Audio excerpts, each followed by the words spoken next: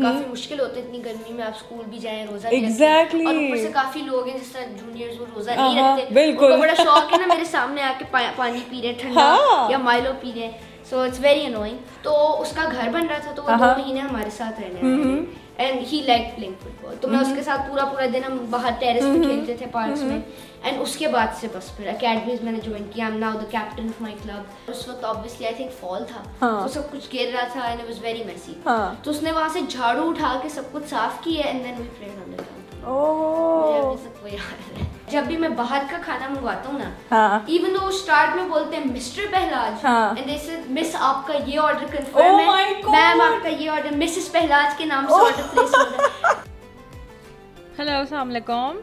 वालेकुम अस्सलाम। कैसे हैं पहलाज आप? मैं अल्हम्दुलिल्लाह ठीक हूँ, आप बताएं। मैं भी बिल्कुल ठीक हूँ। फर्स्ट ऑफ ऑल मेटाटेनमेंट की तरफ से रमजान मुबारक। थैंक यू सो मच, आपको भी रमजान मुबारक। खैर मुबारक। भाई हम सोच रहे थे क्यों ना आज की इफ्तारी हम आपके साथ करें, तो आप बताएं टाइम मिलेगा हमें आज का? श्योर आप आ जाएं जब भी आप लोगों ने आना है। ठीक है जी, हम आ जाते हैं, लेकिन आप तकल्लुफ नहीं कीजिएगा क्योंकि इफ्तारी हम खुद ही लाएंगे आपके लिए। नहीं thank you, will be my honour.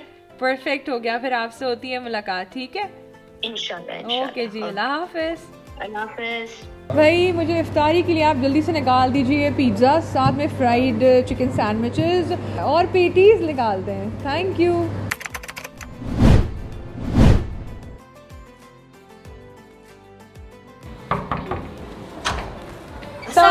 वालेकुम अस्सलाम, कैसे हैं आप? मैं बिल्कुल ठीक हूँ अल्हम्दुलिल्लाह, आप बताएं। मैं भी बिल्कुल ठीक हूँ यार। मैं सही बताऊँ, मैंने इतने सारे लोगों का इंटरव्यू लिया लेकिन आपने बड़ा ही वार्म वेलकम किया, इतने जोश और खरोश से, मतलब लगता है इफ्तारी के बहुत एक्साइटेड थे। तो ये लीजिए ये रही है आपकी इफ्तारी। मुझे बहुत शदीद भूख लग रही है। वैसे आपस की बात है, भूख हमें भी बहुत लग रही है। इंशाल्लाह साथ ही इफ्तारी करेंगे। बिल्कुल ऐसा ही है। तो कैसे जा रहे हैं रोजे? अल्हम्दुलिल्लाह अभी अर्ली है तो स्टार्ट अच्छा हुआ है। हाँ जी। तो भूख मुझे काफी ज्यादा लगती है, वैसे शुरू से मैं हर घंटे खाना खाती हूँ नॉर्मली, तो थोड़ा मुश्किल होता है। ऊपर से अब गर्मी भी आ रही है तो टफ टाइम हो रहा है, लेकिन गुजर जाते हैं इंशाल्लाह। अच्छा, सबसे ज्यादा क्या खा लेते हैं, क्या पसंद है इफ्तारी में या वैसे? वैसे भी और इफ्तारी में भी। इफ्तारी में तो भाई क्लासिक समोसे पकौड़े रूह अफ़ज़ा साथ इस तरह की चीजें, द ट्रेडिशनल फूड। और वैसे फास्ट फूड, कढ़ाई, कोरमा, इस तरह की चीजें। मुझे ज्यादा वेजिटेबल्स वाली चीजें नहीं पसंद। ओहो, और अगर सबसे ना पसंद वेजिटेबल कौन सी है? शलजम। आय हाय, मैंने एक दफा जिंदगी में खाई थी, उसके बाद से मैंने हाथ नहीं लगाया शलजम। क्यों, उसका टेस्ट कैसा लगा है? Describe me the test. कौड़ा, सावर, अजीब सा था। और कोई सब्जी पसंद है? यस, कद्दू, टिंडे, आलू। यार खाने कितनी बातें हो रही है, पकाना भी आता है या जस्ट मैगी नूडल पे सरवाइव कर लेंगे? मुझे तो मैगी नूडल भी नहीं पकाने आते। नहीं करें। मैं मतलब जब से मैं छोटा था ना, हाँ जी, मुझे दादू ने कभी चूल्हे के करीब नहीं जाने दिया। मतलब अभी भी, मतलब हमारी मेज जो ऊपर चाय वगैरह बना रही होती है ना, मेरे चाचू कहते हैं नीचे जाके बनाओ, ऊपर नहीं करना। They don't want me near the stove। Exactly। अब तो अलाउड है लेकिन मुझे शौक ही नहीं है। कुछ भी शौक नहीं है एक्चुअली। शौक मतलब आता नहीं है, शौक थोड़ा सा होता था बचपन। होता था ना बचपन से। तो कभी ऐसे ट्राई किए कोई रेसिपी कि यार मैं मम्मा का हाथ बटा लूं, या फिर मैं जाके सैंडविचेस बनाने की कोशिश की थी। बने थे? सक्सेसफुल थे? हाँ, मतलब वो चिकन कुक ने बना दिया था, मैंने असेंबल किया था। हाँ, तो बेसिकली आपने असेंबल किए थे। वो आपके असिस्टेंट शेफ बने हुए थे और आप शेफ बने हुए थे। और फिलहाल जिंदगी में क्या हो रहा है आजकल, क्या चल रही है? पढ़ाई कैसी चल रही है? लाइफ कैसी चल रही है? अभी रिसेंटली स्प्रिंग ब्रेक खत्म हुई है। अच्छा जी। और अब स्कूल शुरू हो गया है। काफी मुश्किल होता है इतनी गर्मी में आप स्कूल भी जाएं, रोजा भी Exactly। और ऊपर से काफी लोग हैं जिस तरह जूनियर्स वो रोजा नहीं रखते, बिल्कुल। उनको बड़ा शौक है ना मेरे सामने आके पानी पी रहे ठंडा या माइलो पी रहे, सो इट्स वेरी अनोइंग। ऊपर से स्पोर्ट्स ऑब्वियसली फुटबॉल ज्यादा। ऑफ कोर्स इस पे भी हम आते हैं। तो भाई अनोइंग आपने कहा, आप अनॉयड हो जाते हो, कितनी जल्दी अनॉयड हो जाते हो हर चीजों से? Very quickly. You are very repulsive. मेरा बहुत ही short temper. Really? Then how do you काम योरसेल्फ?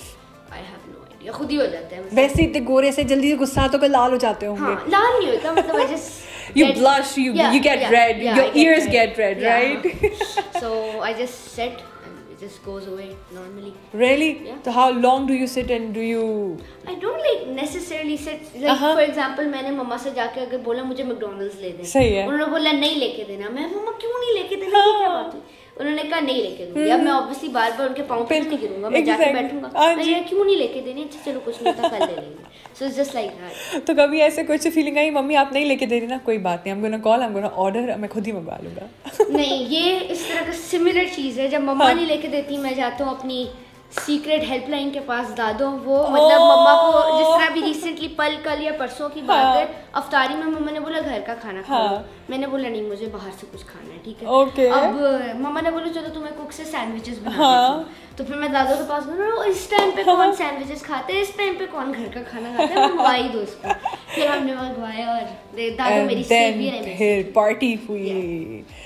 तो How close are you with your दादी? Very close, क्योंकि जब मैं छोटा सा था तो मम्मा न्यूज़ एंकर थी उस वक्त, बिल्कुल ज़्यादा उनका दिन एयरवे पे चला जाता था, तो बेसिकली मेरी दादी अप टिल 4-5 मुझे मेरा ख्याल रखी पूरा दिन। मतलब बेसिकली मैं उठूंगा, अब सुबह मैंने कुकिंग सेट बना दिया, 2 सेकंड बाद चेंज हुआ, मैंने शॉप सेट बना दिया, 3 सेकंड बाद शोरूम बना दिया।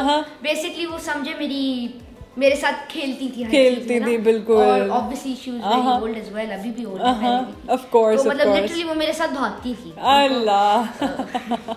तो माशाल्लाह अब तो आप इतने बड़े हो गए। अब मैं आपसे अगर ये भी सवाल करूं बचपन में पहलाज कैसा था, तो बचपन तो ऑफ कोर्स सबका सामने ही गुजरा है, लेकिन फिर भी मैं आपसे ये सवाल कर रही हूं। बचपन में पहलाज वाज वेरी वाइट। अब वेरी वाइट। अगर ये मेरा कलर है अभी स्किन का, अगर मैं इस पार्ट को हटा दूं, ये फुल वाइट है, लाइक एक्चुअल अमेरिकन वाइट। बिल्कुल मतलब आपको नजर, ये मेरा एक्चुअल कलर बिल्कुल exactly, like look at my forehead, ये मेरा बहुत टैन हुआ है। मैं बचपन में वाइट था, मेरे बाल गोल्डन थे। बिल्कुल एग्जैक्टली। मैं बहुत क्या कहें, क्रिंज तो नहीं, but I was very loud and sometimes annoying, मतलब मैं बहुत चीखता था। You were very hyperactive. Very. एक दफ़ा मुझे याद है बाबा सो रहे थे और मैंने उनके कमरे पे जाके कोई 15-20 दफ़ा नॉक किया, चीखे मारी। Oh my God. और फिर मैंने बोला बदतमीज क्या कर रहे हो। उसके बाद से मैंने 2 हफ्ते उनसे बात नहीं की। ओह, फिर उन्होंने मनाया कैसे? अल्लाह ही जाने। I don't remember. हाँ, of course you don't remember. लेकिन still कभी अभी भी इस तरह से होता है तो मनाया जाता है या फिर? मैं बाबा से तो मुझे कभी डांट नहीं पड़ती। Never.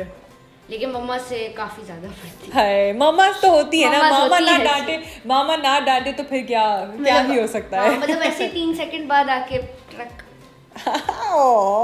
This is so cute यार। Well not cute actually, लेकिन फिर भी कह देते हैं। तो यार आपको फुटबॉल का बहुत ज्यादा शौक है, ऐसा है? How?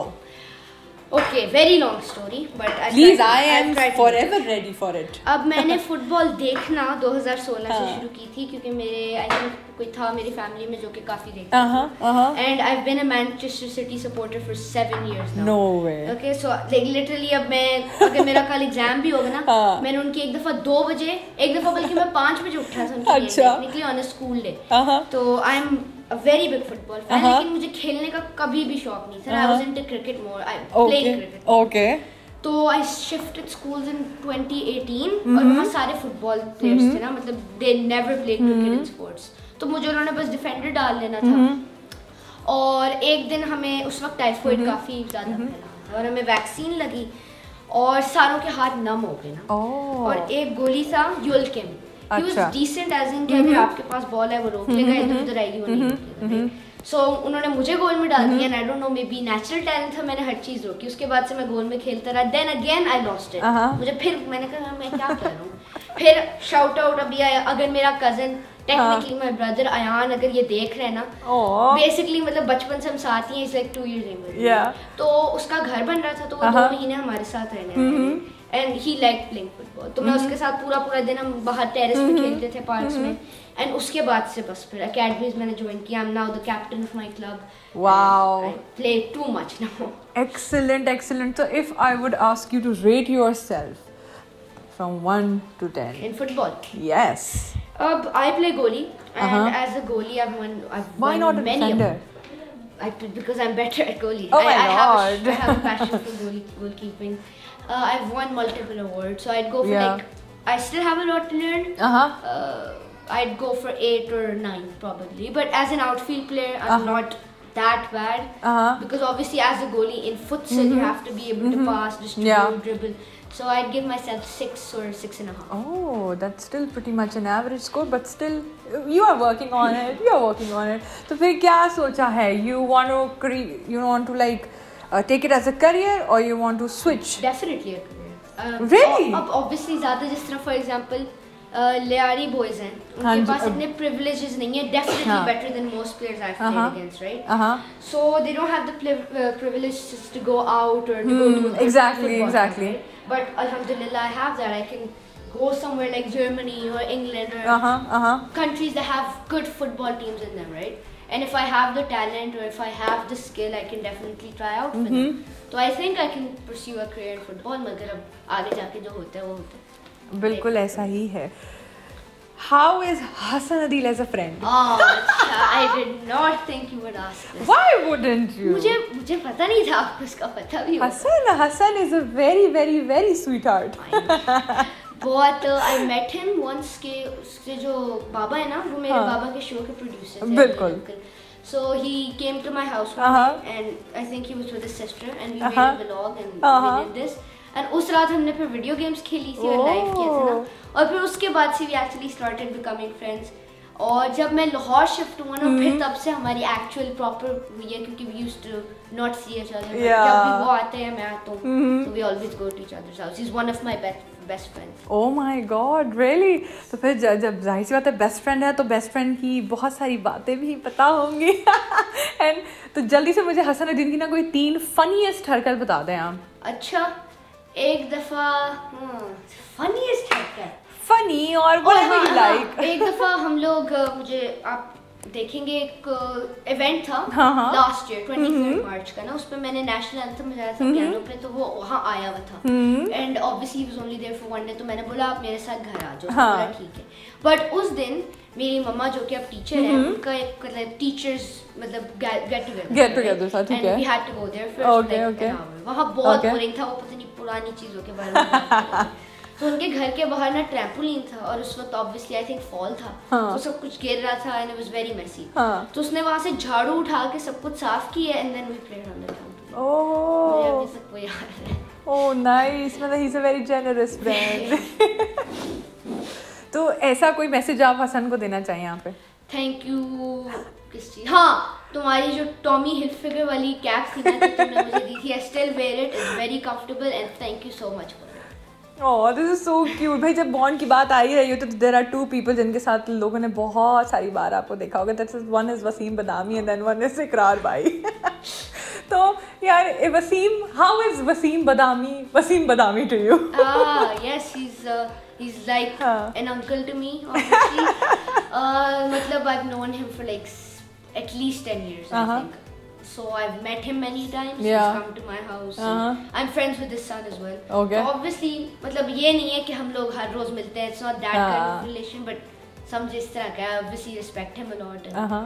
मुझे एक चीज़ उनके बारे में बहुत पसंद है, जो कि मुझे आई थिंक 3 साल पहले रियलाइज हुआ. तो मैंने कहा यार ये क्या इतना इजी जॉब है, आप शान रमजान करो बस सो जाओ. बिल्कुल. फिर मुझे पता चला कि वो पहले शान सहर करते हैं, देन शान Ramzan, then 11th our, then शान सहर अगेन, और उसके बीच में प्लॉट, और कभी कभार वो जीतो पाकिस्तान में भी आते थे. और एक रमजान था जिसमें हर लम्हा पुरजोश भी बीच में था, उन्होंने वो भी किया था. I remember. So that's what I respect a lot. या it's quite a hectic job. अगर जीतो पाकिस्तान की बात हो तो फहद मुस्तफा को कौन मिल सकता है? मैं उनसे मिला था when I was 4 first time. Obviously फिर हम लोग मिले हुए भी हैं बहुत दफ़ा जीतो पाकिस्तान में. एक चीज़ उनकी अच्छी मुझे लगती है कि उन्होंने एक दफ़ा मुझे गाड़ी दी थी सेट में, और एक जो मुझे बुरी लगती है कि वो मुझे हमेशा बालाज बोलते हैं. मैंने उनको पर्सनली भी बताया पेहलाज, नॉट बालाज, मतलब of set Balaj. So maybe this time if I go on जीतो पाकिस्तान में उनको लाइव बताऊंगा कि मेरा नाम पेहलाज है, बालाज नहीं.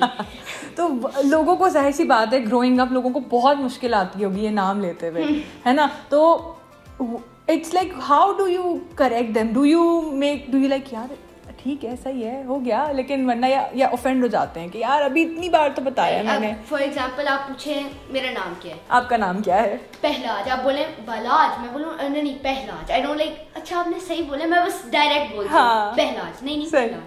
एंड यूजुअली होता ये है कि up until I was 6 obviously मुझे नहीं बताना पड़ता था, मम्मा बता देती थी ना तो बता देती थी, इंडिपेंडेंट राइट। अब मुझे खुद बताना पड़ता है, but most people get it.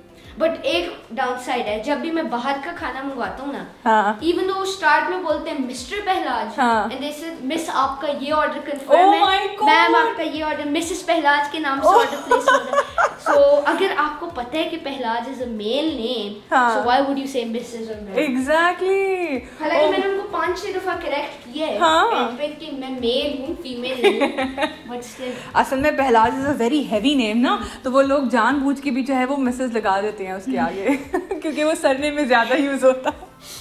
यार स्टडीज कैसी चल रही हैं? Very good I think. Obviously ज्यादा मुश्किल हो रही है, math science subjects like that. अभी एग्जाम्स आने हैं ईद के 13 डेज बाद, ऑब्वियसली अभी कराची भी जाना है, उसमें काफी छुट्टियां हो जाएंगी, so it's good. It's good that is so nice. और मामा के साथ कैसा बॉन्ड है? Very very very very strong. मतलब ऑब्वियसली बाबा से ज्यादा टाइम मम्मा घर पे होती हैं, बस most of the time बाबा's out, but मम्मा से बहुत ज्यादा अच्छा बॉन्ड है। ऑब्वियसली उनको तंग भी बहुत करते हैं, मुझे डांट भी बहुत पड़ती है, but at the end of the day she is still my mother and I love. Oh this is so sweet. Who do you go for advices? Anything, be it for your education, be it for your football thing, or you make the decisions. अब for example मुझे एक नया iPhone चाहिए, so I wouldn't ask my mom. महंगी चीजें बाबा से, जिस तरह मतलब अब अगर मैं मम्मा से पूछता कि मम्मा मैं बाबा के साथ लंदन चला जाऊं, बोलेंगी नहीं। लेकिन अब उस दिन बाबा लंदन जा रहे थे एंड मैंने मजाक से पूछ लिया कि बाबा मैं आपके साथ लंदन चला जाऊं, उन्होंने बोला why not, because I had the visa. Unfortunately मेरा पासपोर्ट उधर था और टिकट्स भी थी, सो एक्सपेंसिव चीजों के लिए या ज्यादा बड़ी चीजों के लिए आई गो टू हिम, और छोटी जिस तरह बाहर से खाना, फुटबॉल की फीस, स्कूल की फीस, वो फिर मम्मा से। Okay good. तो पहलाज को होस्टिंग पसंद है, एक्टिंग पसंद है, या फिर फुटबॉल पसंद है? फुटबॉल तो एक्सेप्शनल है, चलो पता नहीं मैंने ऐड ही क्यों किया, लेकिन मैंने थोड़ा सा कंफ्यूज करने के लिए किया था, लेकिन still I am asking again. I know that's an exception. Football is an exception. These two obviously मैंने hosting ज़्यादा की, acting मेरा एक ही experience था, but I feel like कैसा था वो experience? Very good, but I feel like कि hosting मैंने काफी ज्यादा shows किए। हाँ बिल्कुल, and of never course. once have I gotten like, oh ये देखो ये बच्चा host कर रहा है। और जो मैंने एक ड्रामा किया था, I got nominated for Lux Style. Exactly. So I think I prefer acting. It's a lot easier. It's a lot less hectic. Yeah. It is hectic, but comparatively आपको cards और plan और सब कुछ। बिल्कुल exactly. You get the protocol. You get the recognition you want. और बाहर obviously हम exactly. गली भी इस्लामाबाद भी, so it's a lot more fun than just being cramped in a set. So you want to explore yourself then? Of course. Is it how it is? You love traveling. अभी तक कितनी जगहें travel कर ली हैं? 15. Wow. And which one is your favorite one?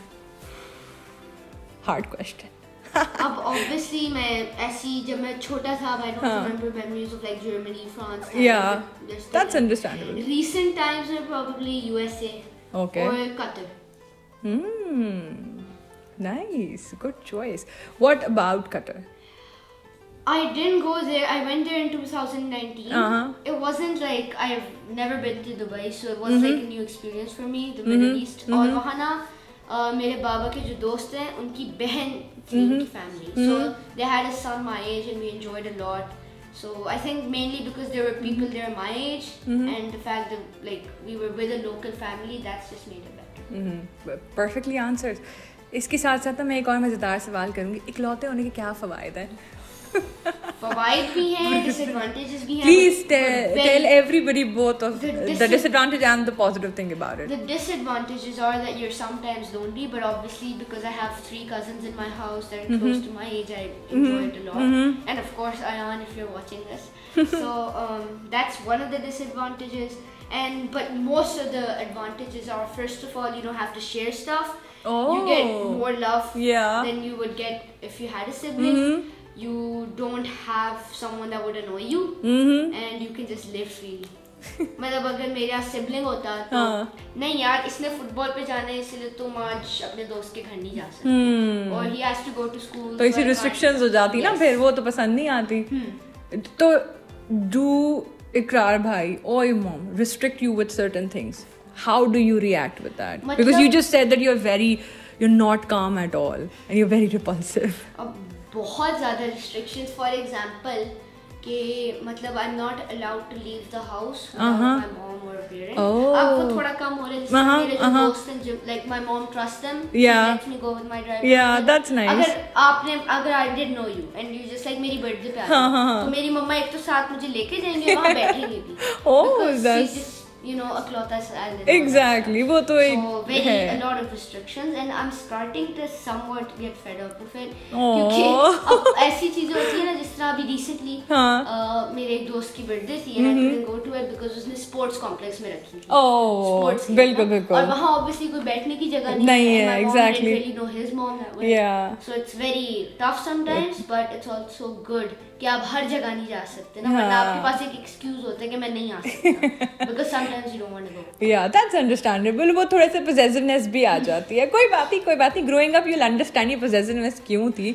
Pehlaaj, thank you so much। It was lovely talking to you। Thank you। I hope you liked everything। I loved everything। Thank you so much। Thank you so much। So please हमारे viewers के लिए एक amazing सा रमजान का message दे दीजिए जल्दी से। तो आप लोग enjoy करें Ramzan, obviously it's the month of blessings, और आप बाकियों की भूख का ना देखें, that's the point। रोज़े रखने का नहीं, मैं ऐसी स्वाब के लिए रोज़े रख रहा हूँ, just to feel the hunger जो गरीब लोग फील करते हैं, तो आप वो फील करें और keep fasting and thank you for watching, subscribe, अल्लाह हाफ़िज़। Thank you so much। Ramzan मुबारक, अल्लाह हाफ़िज़।